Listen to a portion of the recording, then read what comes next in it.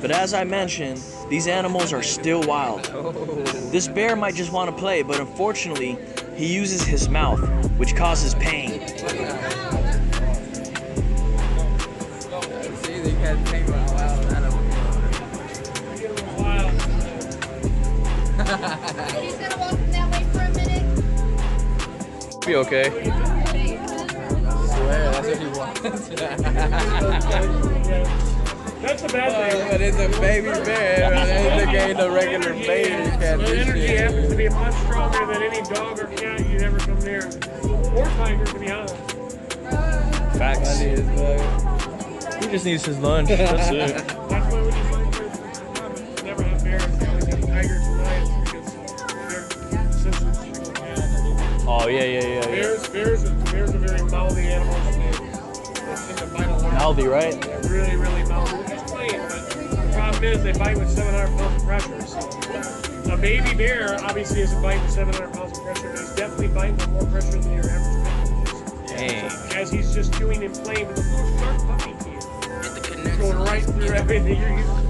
He's literally, you're going to leap like no tomorrow. He started doing that when he was this. As soon as his eyes opened, he started chewing. As soon as his eyes opened up, he looked like a Rottweiler. People were like, you cannot have this. Guys, we're gonna have to go fast because once he finishes that bottle, we're gonna put him up for a little bit, alright? So, you didn't get a picture yet, now's your time.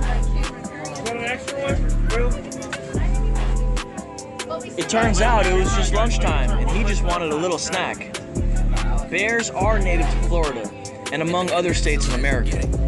If you ever see one in the wild, it is advised that you do not make any sudden movements and slowly get out of the area.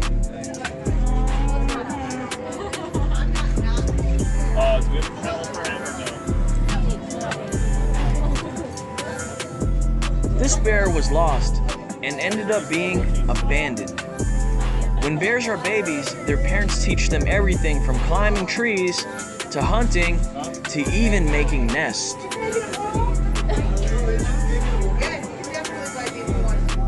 As you guys can see, this bear is still a baby and still requires a bottle. So this bear is native to Florida? Is he like a Floridian bear? Yeah, this guy's from New York. Oh, okay. That explains his little attitude. Just kidding.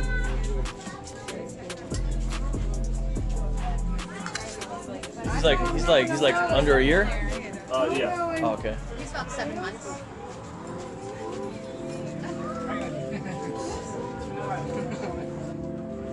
Black bears are the smallest of all three bears found in North America.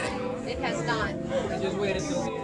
They are omnivores, which means they eat plants, fruits, nuts, insects, honey, salmon, small mammals, and birds.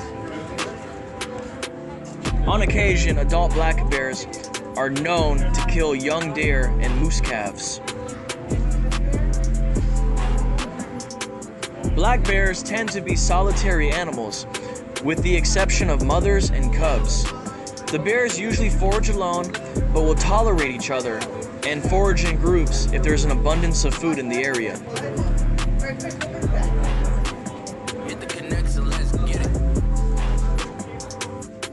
They're equipped with thick black fur, 700 pounds of bite power per square inch, and razor-sharp claws that can be used to tear other bears to shreds. I bet you would.